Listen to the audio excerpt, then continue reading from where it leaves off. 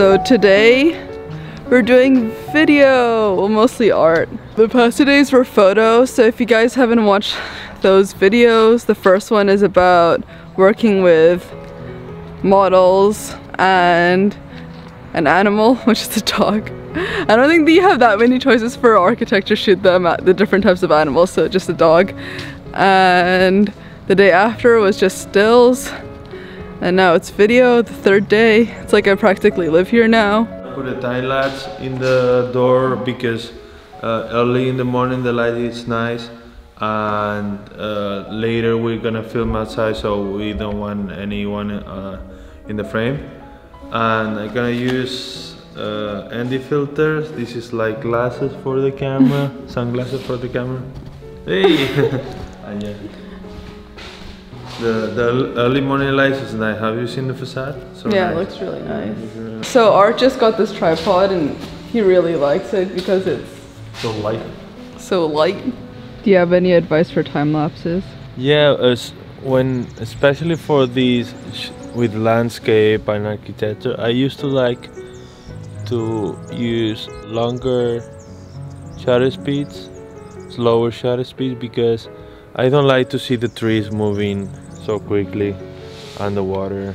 For architecture, I used to avoid fast movements even in time lapses. I used to like the play between the light and the shadow. For example, that one subject that I'm using so much. And also sometimes I even do day to night time lapses, but the length of the time lapse is just an hour and a half or so. I don't used to do long time lapse, like 4 hours time lapse is not necessary. And yeah, just to frame wider than you think, because overshoot, and sometimes even I even shoot it vertically. Yeah, the main thing for time lapses is to use ND filters. And if I do a time lapse at 80, they look so still, and I put it here in this, and it's darker, and it compensates with the shutter speed, 1 second, so the leaves are moving, so it doesn't look so freezed. And they time lapse with the high shutter speed, the plants look like that, and with the slow shutter speed it's like that, like a flat. Okay, so we were shooting a time lapse outside. We already started to film today, but all of a sudden all the clouds are in. It's so cloudy now. We didn't expect that because the weather forecast was positive in different channels, but yeah, it is what it is. So we have to go today. We're coming back another day because a house like this has to be shot with good weather. We have called the client already to arrange for another day. And yeah, the thing is that for the nature of the project here in places like that in Mallorca, we have to shoot the property with light, because the selling point here is sun and the good weather, and the clients always want to shoot the properties like that. If it was maybe a real estate work that they have to sell the house so quickly, maybe it would be fine like that, because time is crucial. But we are making photographs mainly for the portfolio of the developer and the architect and the furniture design. So if it takes a week longer, it's fine. Yeah, I just shot a house a week or two ago and it was like even worse, the weather, and I'm like, I kind of wish I waited. I had to go back to the house for photos, but I didn't have time to go back to the house for video, but it would have made such a big difference because it was a wooden mid-century with a ton of windows, like from the top to the bottom, but it is what it is. I think even if they're in a rush timeline, but if it's at least like a $4 million house, they can wait a few days. Yeah. So today is the day that we're returning to this home to do video, because the first day it was not the sunniest day, and yeah, it was just on and off with the sun. Sometimes it was a bit cloudy. So we're back now. We have to move so quickly now because yeah, we need to capture the morning lights, and after that, when I leave the time-lapse camera in place, we're gonna be preparing the other camera and the other equipment for video. Slider gonna hit me. Yeah, from now until 9 or so, it's just gonna be only morning lights in time-lapse and video. It's so special because the light is softer, is lower, and the color is more yellow, more golden. It's nice. How many time-lapse cameras do you usually put at the same time? I used to put one, I used to put two back in the day, but it's so much. Like you don't need to use that much footage in that? Or Yeah, what? Yeah. Yeah, if I put it in the right place, it's enough. You should film a story or something here. Look at the reflection in the pool. So nice.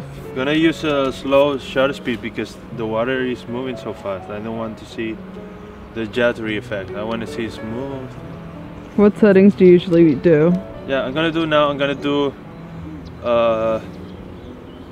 3.2 seconds exposure or so, or 4 seconds exposure, and the interval I'm gonna put it short because the light's changing so much now, and the f-stop close like at f8 or something, and the lower ISO.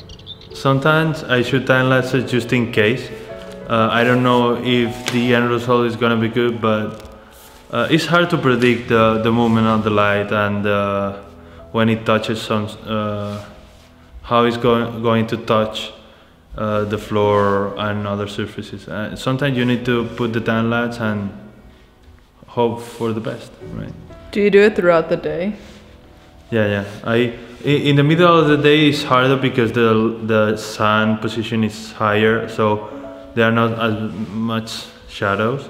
many shadows. But yeah, I used to do the whole day, but especially the morning and the afternoon. Yeah, in summertime, yeah, not that many during the day. Is it hard to do so many during the day, but you can't walk in the frame, so you have to coordinate like crazy? Yeah, that's the thing. Yeah, well, it used to be like we shoot an area, and then if it's interesting for the talent, we leave the camera there and we go to another area. We don't walk in again. So we have 2 cameras occupied, one in use. Both are doing a time lapse, and then I don't have another camera, and just preparing, setting up the rest of the stuff. The slider, I'm gonna prepare the chip as well, and the gimbal. Yeah, these morning lights have to be captured because they are so interesting, and later in the day they're not gonna be as interesting. So I just use gimbal for longer movement, but for details or rooms I need a slider because it's more precise, it's more slow. So I chose this Shark slider, a Nano from iFootage, because the other slider that I have been using for 7 years is so good, it's so robust, the track is long, but I was in the need for a more compact solution because I'm working with a small team, me and the assistant, and sometimes it's so much to set up. It requires so much time to set up the slider from one location to another.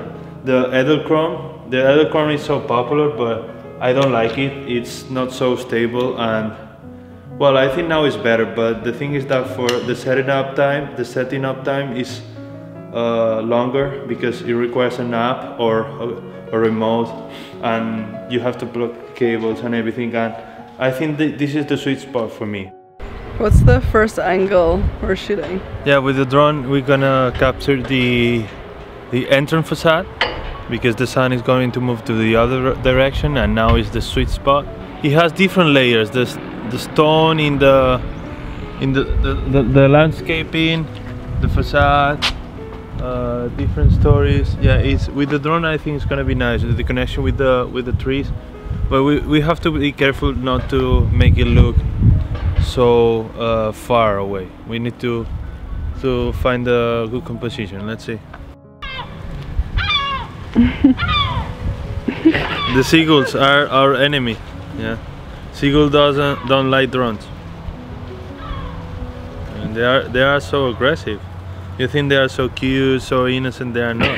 Babe, this is a behind the scenes, not National Geographic. They are not.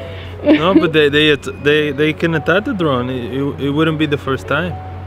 So we're in the front of the house and Art is filming some details of the materials, like the stone wall, the wood paneling, and then he's filming now the plants to have a combination. It's so overcast, it's so cloudy.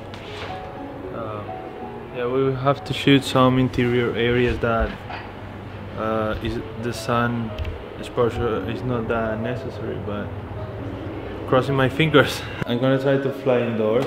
We are just gonna check now because we need sun, and yeah, gonna check if it's possible. It's a bit tight there, I don't know. There is metal as well. With the Dji Gimbal. The Fuji crane gimbal. It's so small. M2. Yeah, M2, yes. And this hoverboard. This is mainly for the stealth, because when walking with the gimbal, the horizontal axis is so sensitive, and it's better. It's more stable this way, and the motion, the speed is constant.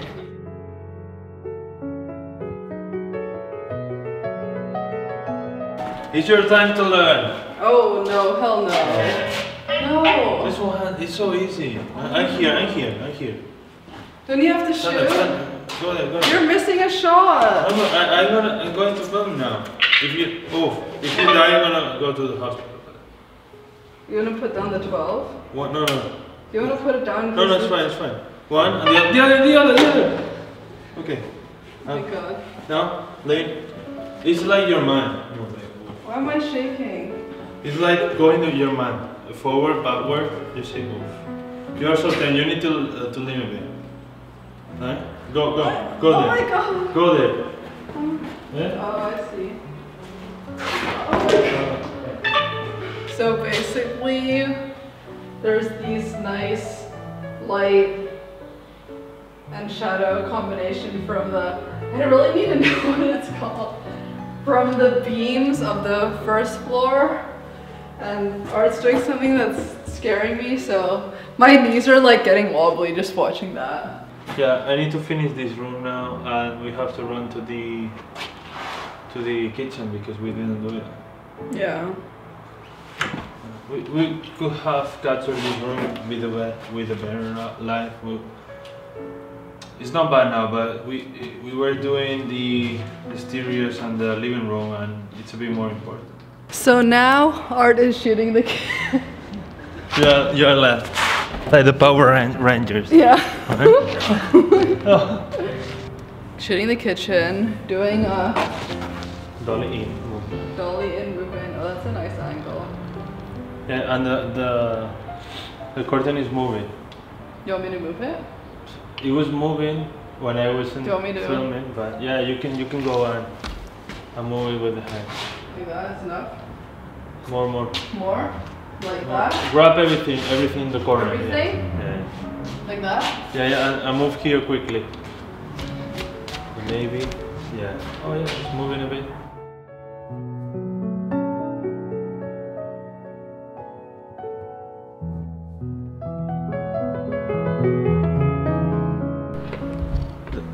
The pool is going to go in shadow in hours. Maybe I can put it a long time lapse. You know, like that. With the view. Yeah. So the time now is at 6 o'clock and Art is shooting the kitchen and dining room combination There's a time lapse over there to shoot the sunset. To shoot the pool is going to cover with a shadow in an hour or so, but I'm capturing this process. And now we have the eye footage in vertical to shoot the. Are you gonna go up to the light? You can see the light. Yeah, so this is what he's shooting right now. Let me get the focus right. Here. Filming a detail shot here. What detail are you focusing on? The table? Good question. So now, oh, I took off my watch. What's the time now? 7:30? And it's gonna be twilight time soon. So Art is turning on all the lights. Where is he? Are you behind me? I'm behind the scenes. I thought you were that way. Yeah, I'm turning on the lights. The lights.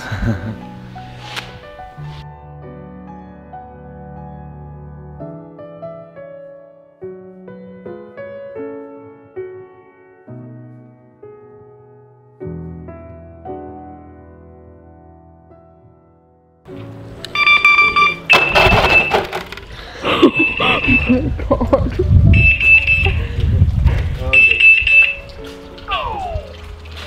Oh. I thought it was going to stop or something. I think you pushed it down instead of.